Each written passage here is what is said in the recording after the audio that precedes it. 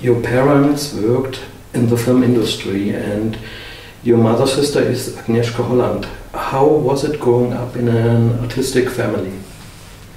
Well, this is something it's just marked my life. I have obviously no comparison to normal families. It was just the way I was brought up, mostly surrounded by people involved in film, but also in music. My father was a very musically talented person, and he really introduced me to a lot of music. I remember going with him to jazz concerts at the age of 5. So I think it's definitely shaped me, and I don't think I would be able to have a different life. When did you decide to become a composer? Was there a certain series or film? Well, my decision to become a film composer it came very early. One of these incredible figures that my parents were inviting to our home was film music composer Zbigniew Preissner, and he was a person of great authority and great power, great inner energy. And I remember being really impressed by him and by his creative process as a kid. I would watch it because he worked together with my parents, so I could witness how motifs for film were created and the whole dialogue around it, the whole process, the interaction. And I found it very exciting. And so this was the first impulse, and it came very early. And I think ever since then I decided to follow this path. Why did you study clarinet and percussion and not piano? Well, I started with the piano as a kid. I studied it for 6 years, and then I think at this point I must have been around 12. I already knew I want to compose. So the next step for a composer is to learn as many instruments as possible. You don't have to be brilliant in playing these instruments, you just have to know them, to be able to touch them, to be able to understand their inner logic. And I think having limited options at the age of 12, I decided for the clarinet. It seemed to be an interesting change for me, because every instrument has its own mentality, its own logic. The piano is obviously the king of instruments, and it's very much about creating musical architecture. And the clarinet is a melodic instrument. It will make you follow a certain path. I think I was looking for that. That was probably the intuition at this very young age. And then there was percussion for some time, also to experiment with and experience just a different musical approach. And but these were really, I think already at that point, these were choices made in conscious awareness of the fact that I want to follow the path to become a composer. According to the Film Polski website, your first credit as composer was in 1995 for Climate. Mm-hmm. How did that happen? You were very young then. I was very young. I was 15, and it was part of. Well, the story was that I was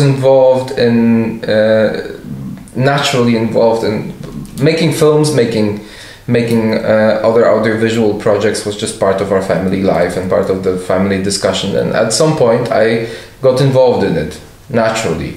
My parents were people who appreciated the perspective of a kid. They never discriminated against children. So my opinions were just as welcome as the opinions of a 40-year-old. And since I got involved in it, and I was musical, and I was composing all the time, and they knew this, and I was creating melodies and little miniatures, I think that was the point at which they decided to give me a go. I was also already at that point involved with some of my friends from school in working on amateur films.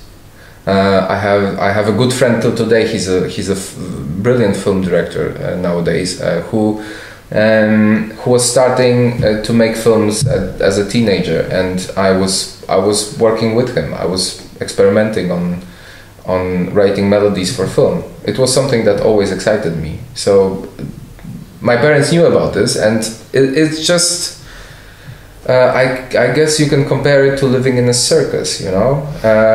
If you're the kid of a juggler or a clown, you'll probably at some point start juggling yourself, right? 24 years passed since then, and also the technical aspects of your work. Is it now easier?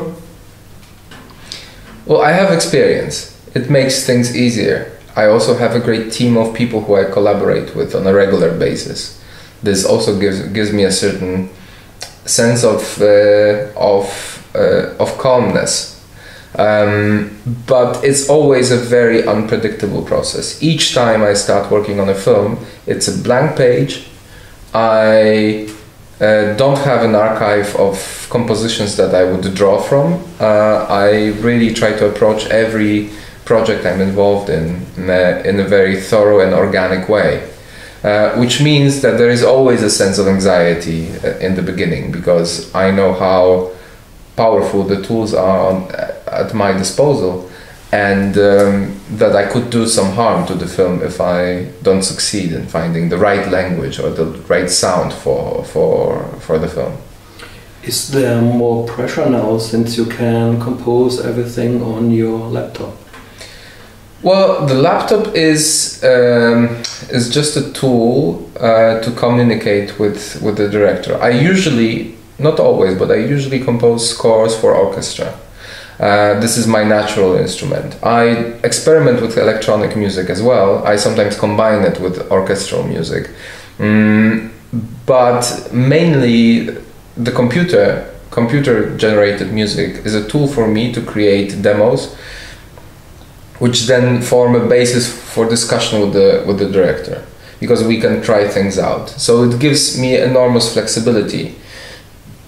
At the same time, one has to be careful not to let these technical tools overwhelm you, because they are sometimes very seductive. They are easy. Right now, you can download fantastic sample libraries where you push a button and the music plays by itself.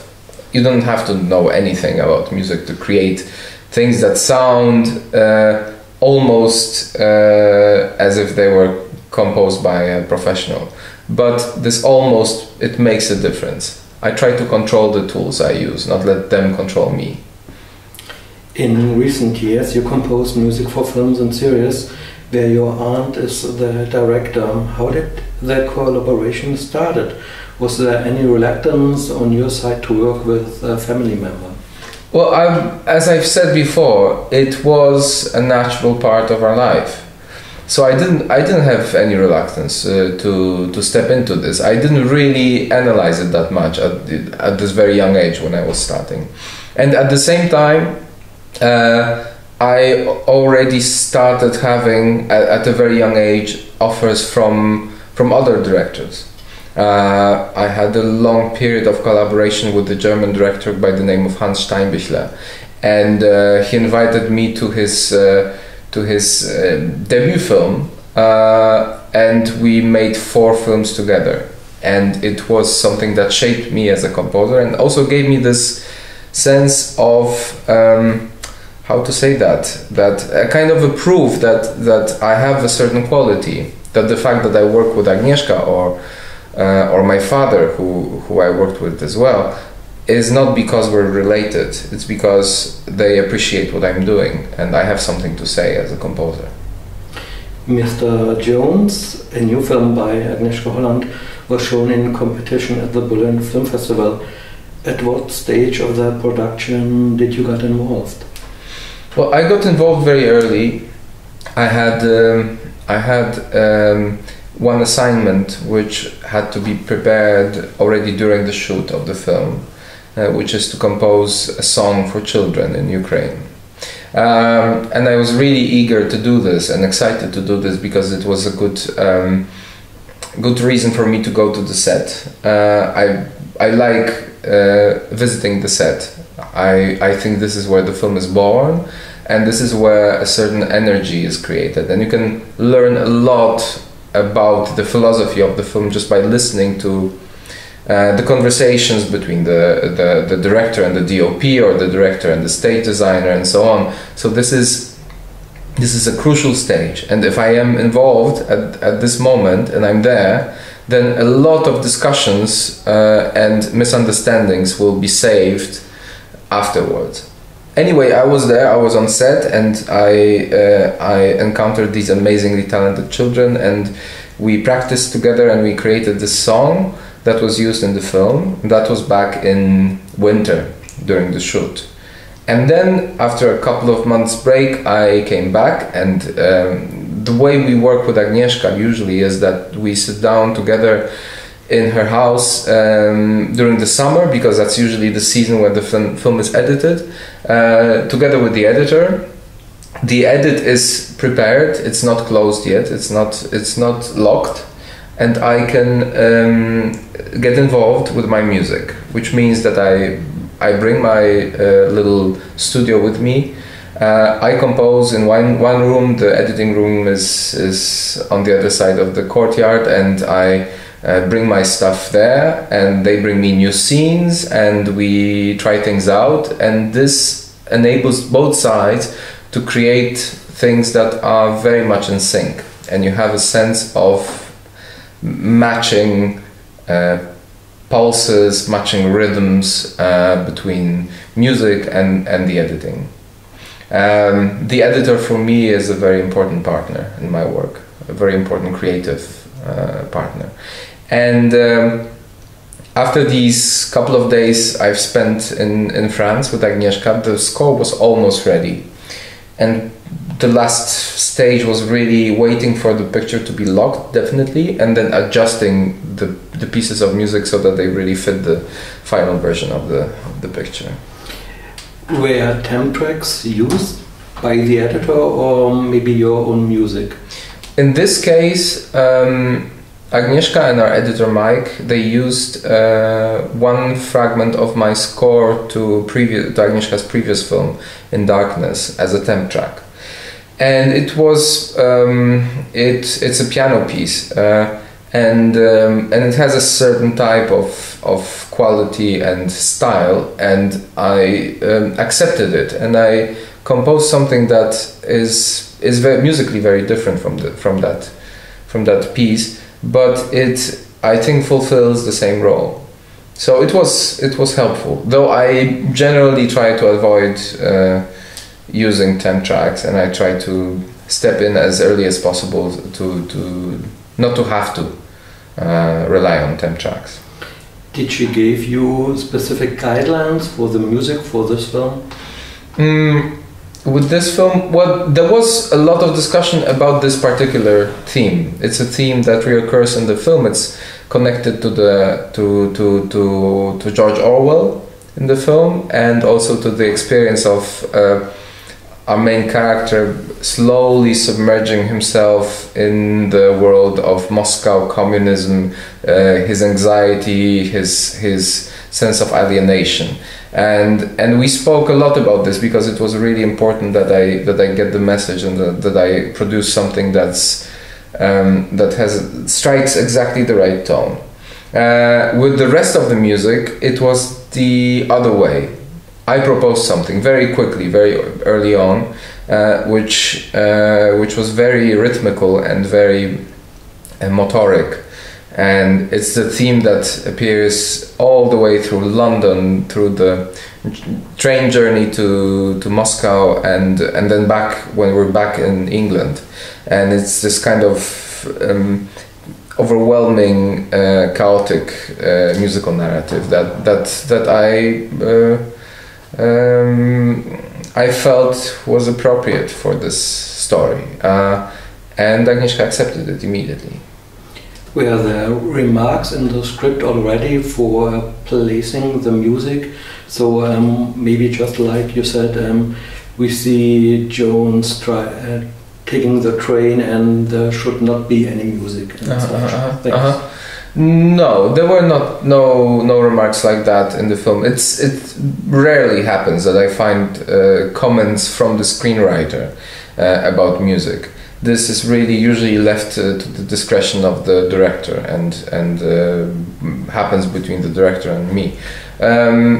But there was definitely there were a couple of moments in the film which are musical and which were already very inspiring when I was reading the script. One of them being the party at Duranti's, which has a quite incredible musical illustration created by the brilliant jazz musician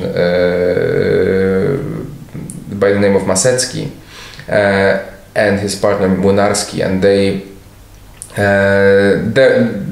they exist in many different jazz combos, but they're just incredibly gifted musicians, and with this sense of decadence in music. So I had this idea to invite them to be live musicians during this scene, which originally was written for more like a cocktail party with maybe something playing on the gramophone. So so there were these points of inspiration that we together let them evolve into something bigger. You talked already a little bit about your score. My feeling was that the title theme is somewhere similar to an orchestra warming up, especially the strings at the end. What can you tell me about your score? Well, I think it is supposed to have a feeling of kind of energetic potential. It's it's supposed to be like very electrifying. It also draws a lot from the music of pre-war modernism and different avant-garde movements of that time, and I consciously used some elements of orchestration and some sounds that I associated with this. This particular period is a fascinating moment in history because it was the transition between the first revolutionary period, which was actually very inspiring for artists, and Stalinism, which was putting these artists in jail or killing them or forcing them to emigrate. So we are in between these times, and I wanted the sense of this particular period to be somehow present in my score. So I was looking for that period as inspiration, and also there is a sense of, as you notice, there is almost no music during the Ukraine period of the film. The whole phase has maybe 2 or 3 fragments of music which are very discreet and sometimes unrecognizable almost to the viewer, and it was an intent to let the viewer focus entirely on the sensual experience of being there. So very much sound took over, narrating the music, and there's silence. There is very little dialogue. Some 30 minutes of film are maybe 4 or 5 pages of script. So there is very, very little happening there, but there is tension. And this film is all about that, because we are talking about a horrible atrocity, but we're also talking about someone who is a prophet, a ridiculed prophet, someone who is unlistened to, who nobody treats seriously, and he is pre-telling a catastrophe that's going to happen very soon and on a global scale.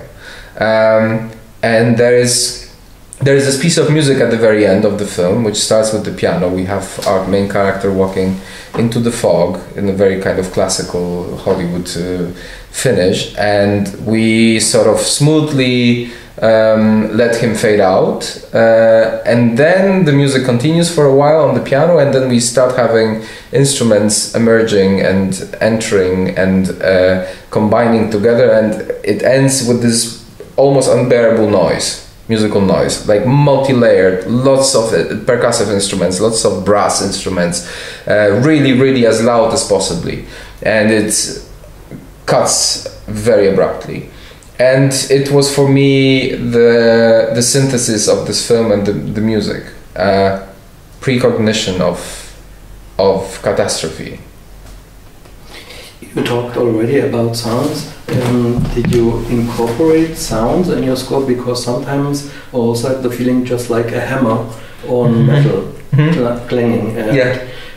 What instruments did you use for the score? Well, a part of the orchestra, we had a lot of percussive instruments, which you are referring to some extent, that enabled us to, we improvised on them, and I also work with a duo of percussionists who are very inventive in their approach to playing, and I can always rely on them bringing some weird instrument with them that will have a special sound. So we were speaking about this before starting to record, and they brought a lot of different instruments, and we created these weird sounds on them. And then we had one true surprise during our recording sessions. There is the main character. He plays a so-called jaw harp, and for technical reasons we needed to re-record this playing for the scenes. There are 2 scenes where he plays it, and we invited this guy by the name of Joszko Broda, who is a multi-instrumentalist and a brilliant folk musician coming from a family of folk musicians with like endless tradition. And he's a virtuoso of the jaw harp, and he knows everything about this instrument, which is fascinatingly an instrument, one of the most ancient instruments in human history, and you can we'll find it everywhere around the world, from South America to Australia to East Asia, Siberia, the Balkans, and he so he brought some like 40 or 50 of these with him, different models, different makings, and he started warming up, and then because you have to warm your mouth before you perform. So he started warming this up, his lips up, and we realized he's able to create such an incredible sound with this instrument that we're going to use him not only for this little scene that we need him for, but also for the score, and for the train journey to Moscow. And it is his instrument, the jaw harp, that actually dominates the whole sound.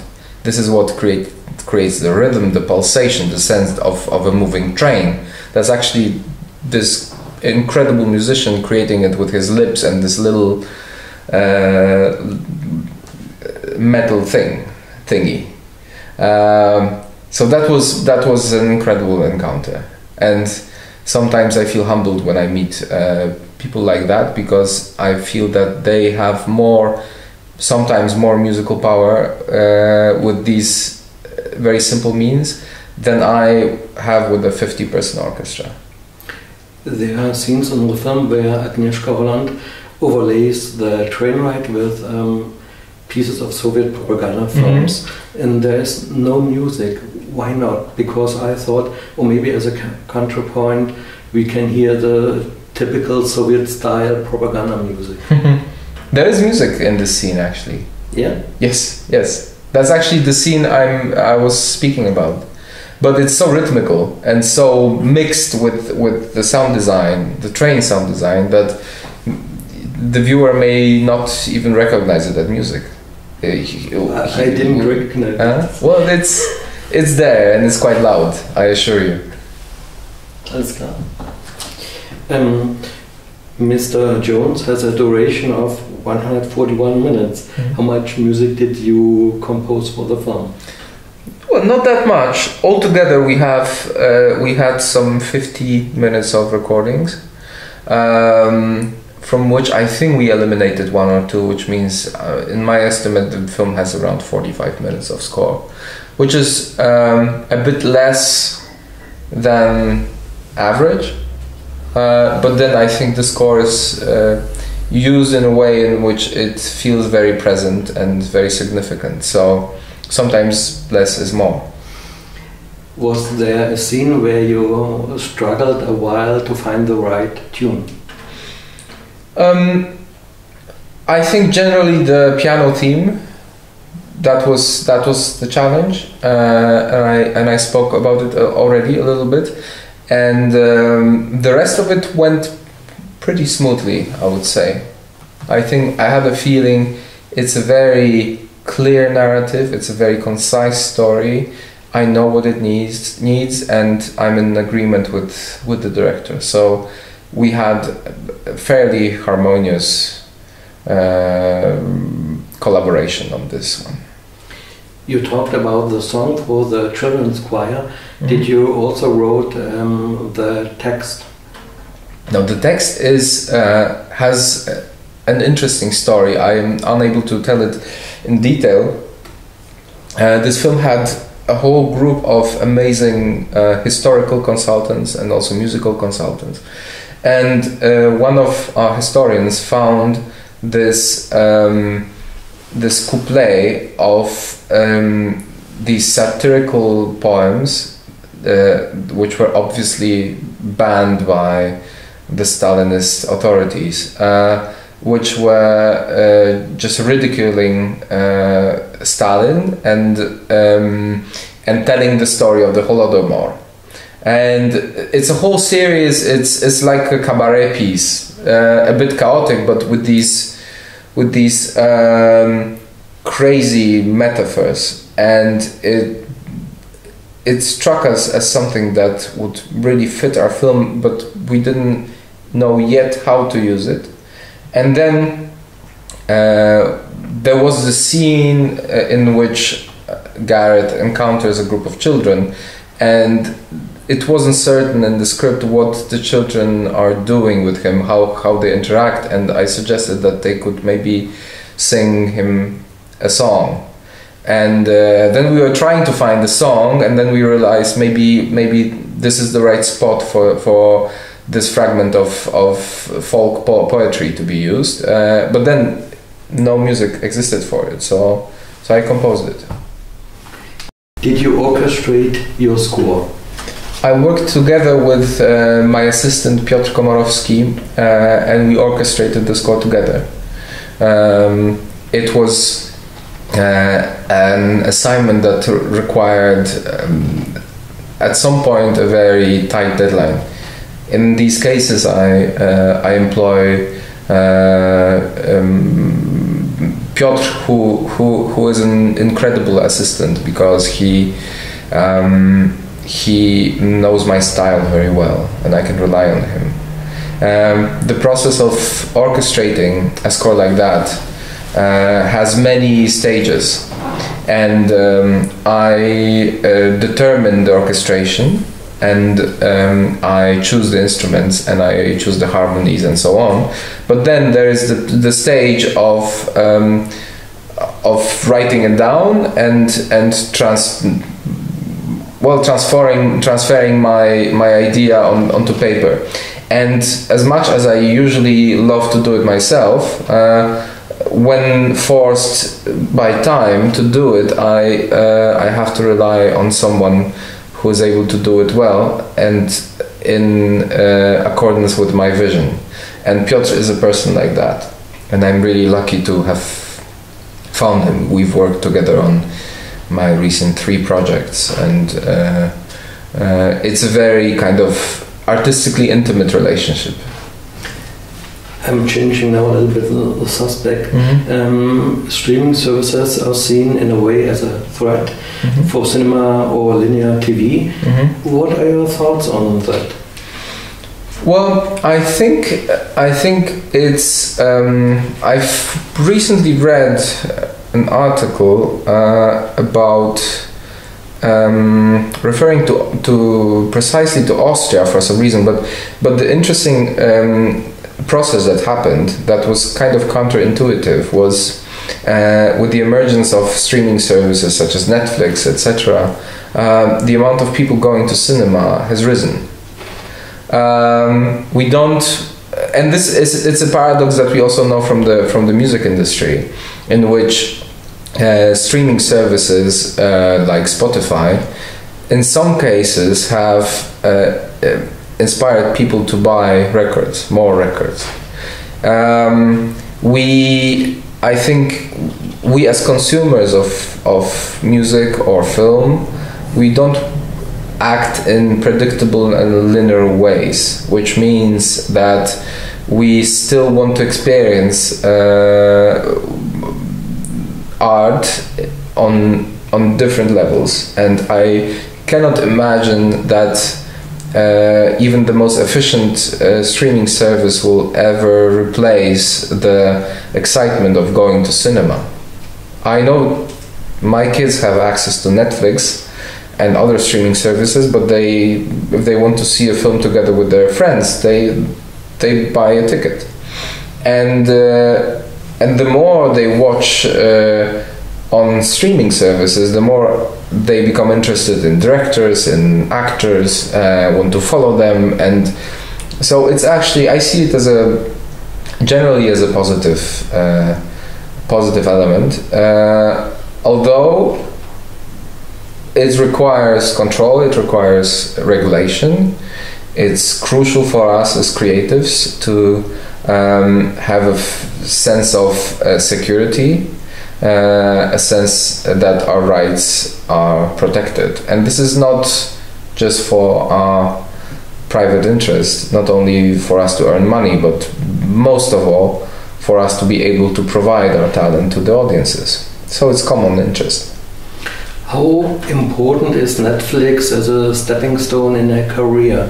Because your music will be heard instantly by millions. It's something that's quite overwhelming. I can't even imagine the amount of people who have recently been able to listen to my film music. So it is, but it's a bit abstract, you know. It's a bit. It's out there, but I don't sense it that much. It's not that people will be coming up to me on the street and ask me about my score. And I think I really appreciate. I just recently worked on a theater play, again after a couple of years, and this kind of very direct interaction with the audiences was something that was really exciting to me. And career-wise, it's hard to say. I think I have a very good moment in my career right now, with a lot of very exciting and interesting projects coming my way. And the main positive that I see is that people approach me because they recognize that I have a certain quality as a film composer, and they are hoping for me to provide this quality to the film. You recently composed the score for the first season of 1983 Netflix series. How does Netflix, as an overseer in a way, handles the use of film music? Are they better maybe as a film production? Well, I think they are comparable to a television network, and I really like their mentality. It's interesting because they, as a company, they have not only a huge amount of products, of productions, but they also have a lot of information about their viewers. And they're not, but they're not the big brother. they are not limiting the creatives to the preconceived models. I think they have learned that actually the element of disruption and element of ingenuity is crucial to their success, which translated into them giving me personally a lot of creative freedom and only interfering in situations in which they felt that on a very kind of technical level my music may disrupt the scene, but there was honestly very few instances in which I would be receiving precise comments on music. Our collaboration started with me providing them with an idea of musical themes and the sound of the whole, like the style, the musical style, and we spoke about it. They accepted it as this idea, this premise, and then I just fulfilled it really throughout the score. So there were no reasons for them to be upset. How about I would say the psychology or the style of the music, because an American audience has films which have a lot of film music, and we here in Europe have very little. Was there any consideration of that in scoring the series? Well, we all knew it is a genre series, and it's an action series. With a lot of twists and with also deeper layers, but generally it is an action series. So we have to approach it in this, I would say, more American way. But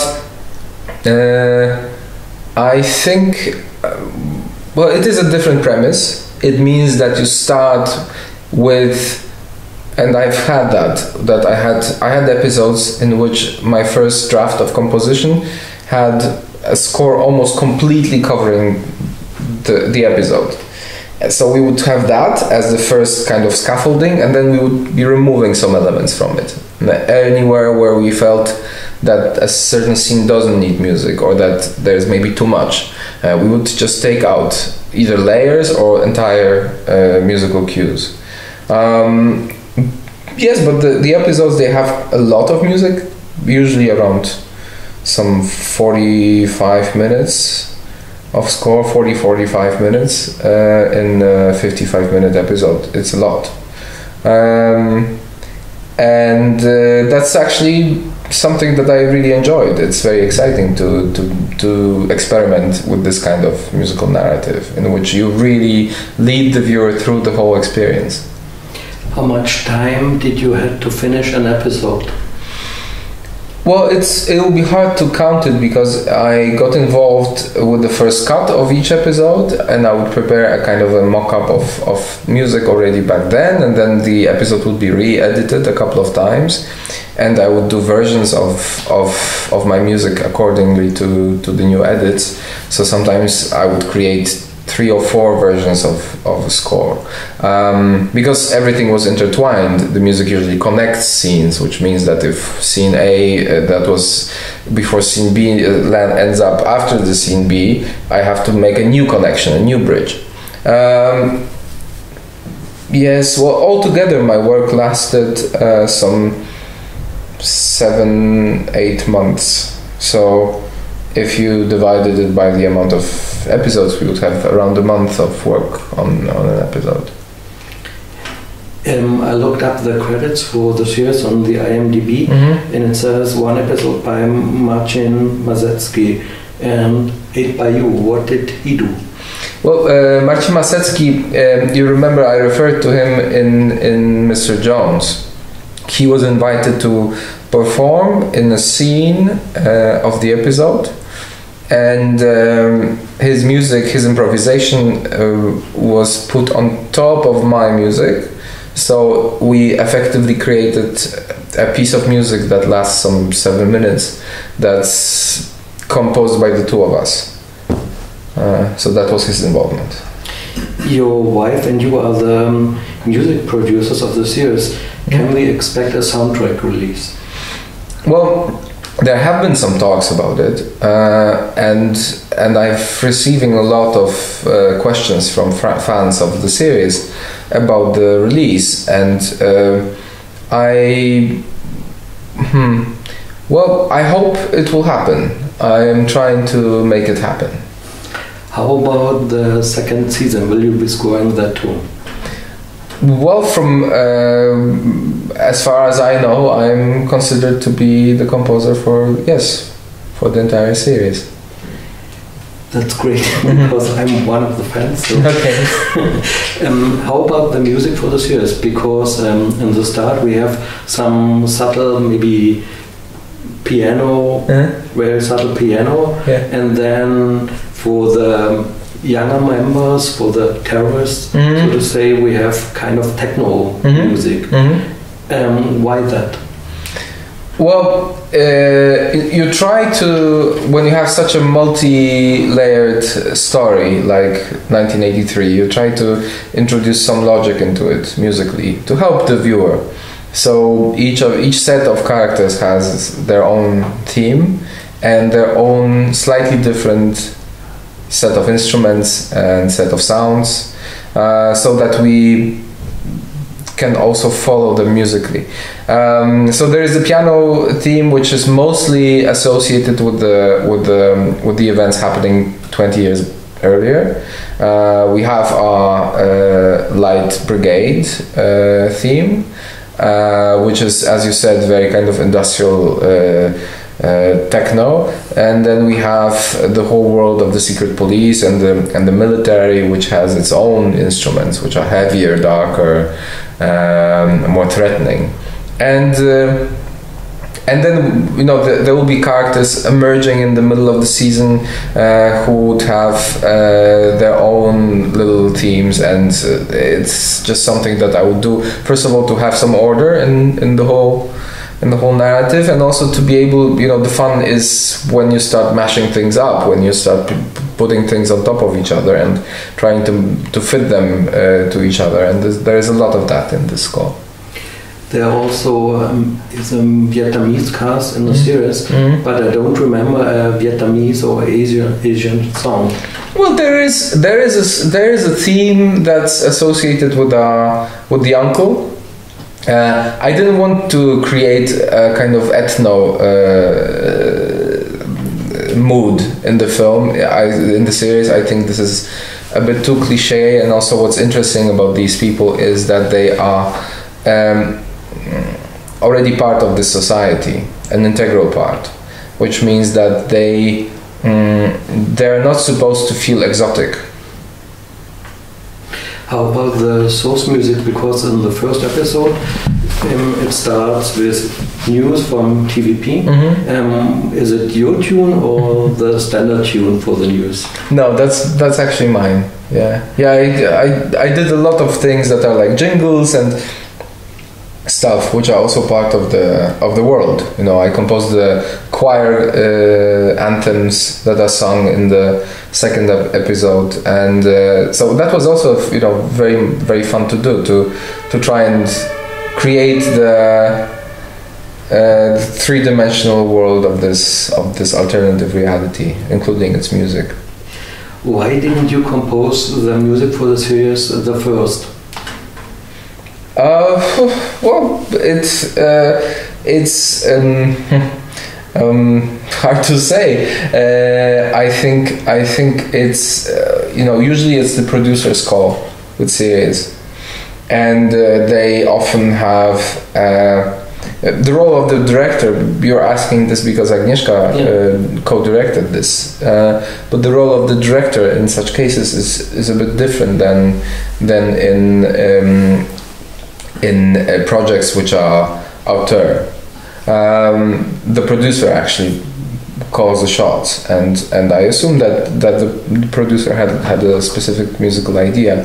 I haven't seen the series yet. I'm really eager to see it and excited about it because I've heard a lot from Agnieszka about it. But I also understand that it's very much as submerged in a certain local environment, which also brings its music to it. So probably that would be the answer. you also worked on the series Rosemary's Baby with your wife. Can you tell me what differences do you see in working for the US and in working here in Europe? It was a very special experience. Rosemary's Baby. It's a mini-series, a 2-episode special made for NBC and aired in primetime television, which has its own requirements. I wasn't really aware of this when I started working on this, and since the production was quite, I would say, chaotic with producers, the original producers, they got fired from the production for some reasons that I don't know much about. Somebody else replaced them. The shooting was happening in great haste and kind of a lot of tension around it, logistically and in terms of organization. So the music was kind of, I would say, orphaned. Not really supervised a lot.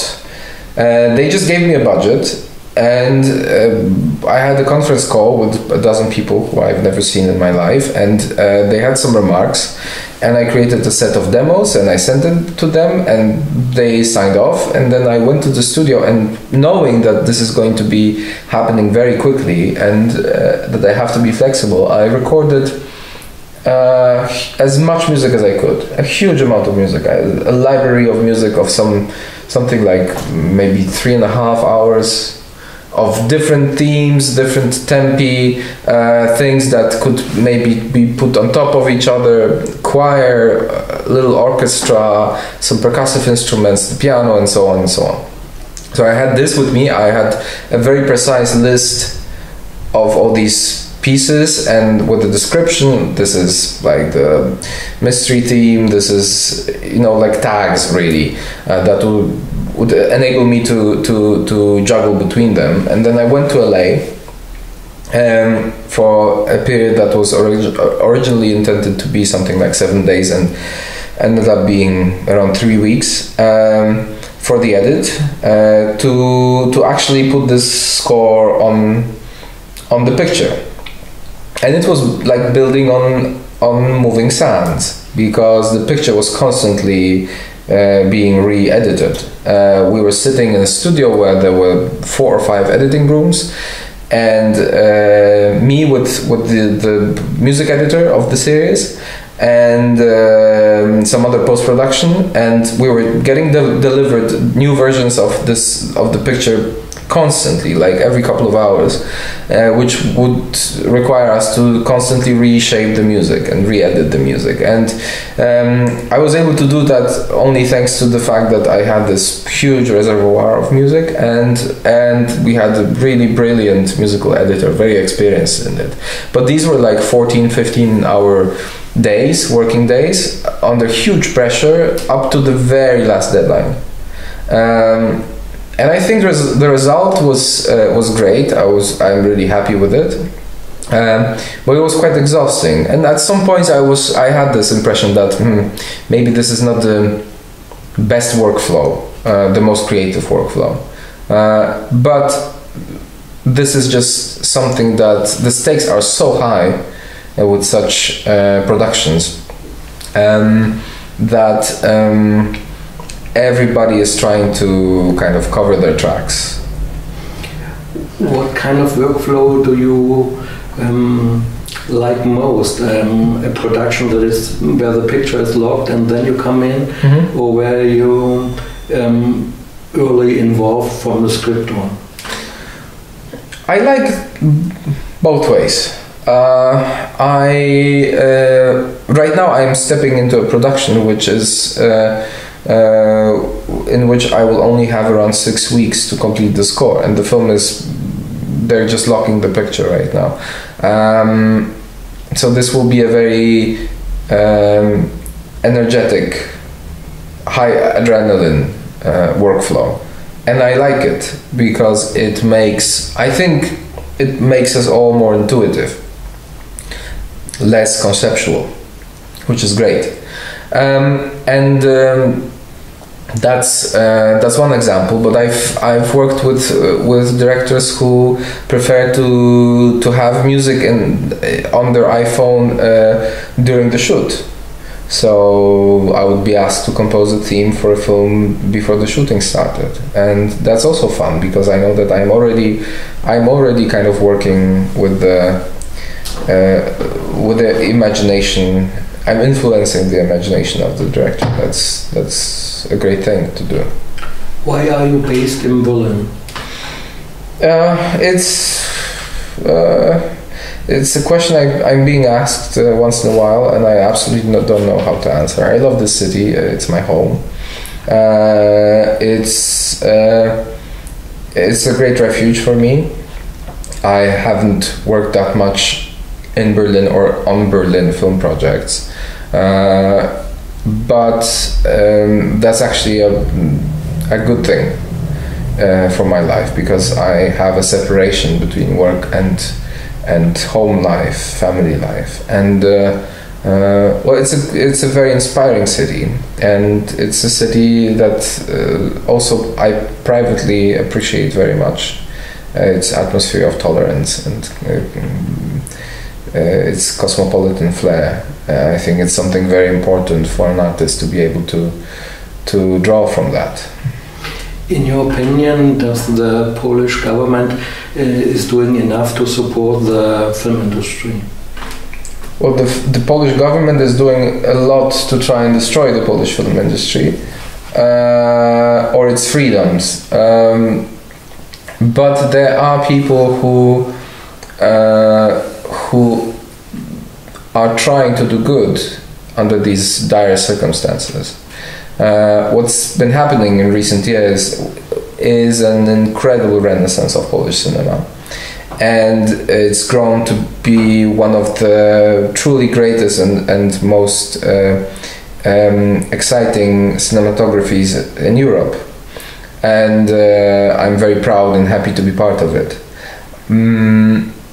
But there are politicians who don't really appreciate a lot of free-thinking artists, and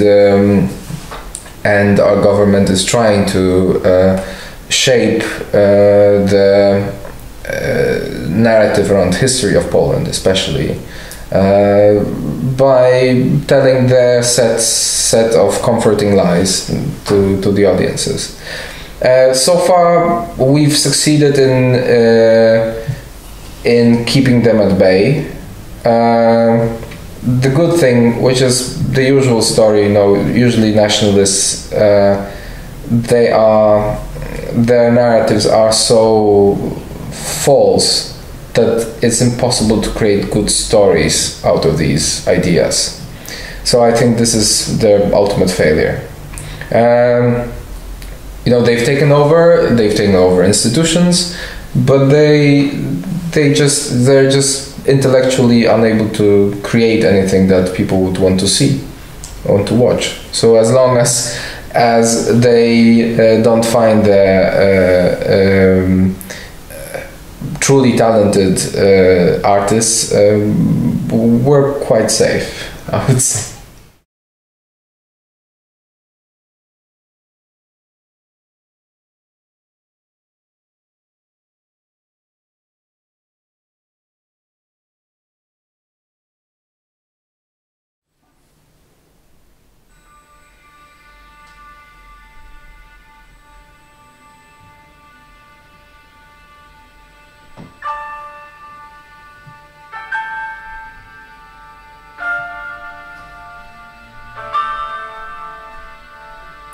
Das ist die Musik zu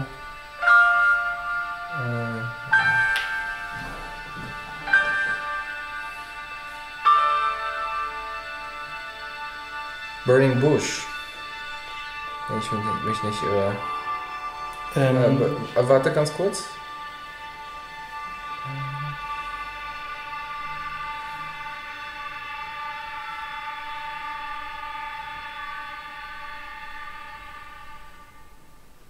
Das ist es, oder?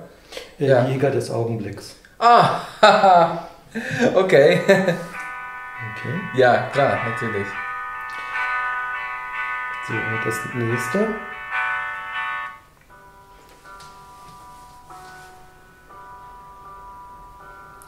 Das ist Rosemary's Baby. Genau. Vielleicht noch das Thema als Bonuspunkt. Das ist der Schwierigkeitsgrad. Das wird wahrscheinlich, ich erinnere mich nicht mehr, wie ich sie benannt habe, die Themen. Aber die Szene kenne ich ganz genau. Das ist so am Anfang der Serie, unsere Hauptdarstellerin kommt nach Paris. Genau, Place de la Concorde. Genau. So, ich glaube, das ist relativ einfach. Ja, das ist der Song von Mary called City of My Dreams. So, das nächste. Das ist Spore. Genau, das Thema. Wieder Titel werde ich dir nicht sagen. Okay, aber Spore war richtig. Ja. Horse heißt das Stück. Wie? Horse. Ah, The Horse, okay. Okay, noch eins, dann sind wir gleich durch. Ja? So, ne? Ich mach das mal drin.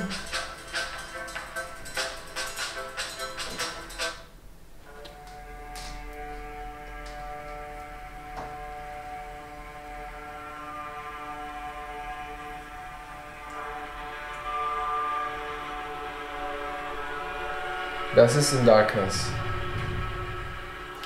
Ich weiß nicht, wie das aus...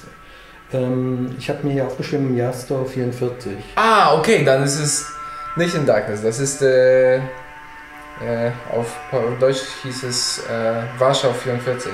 Genau. Der Film. Mhm. Ja. Naja, Danke. Das wäre eine schwache 2-. Ich vergebe Sternchen.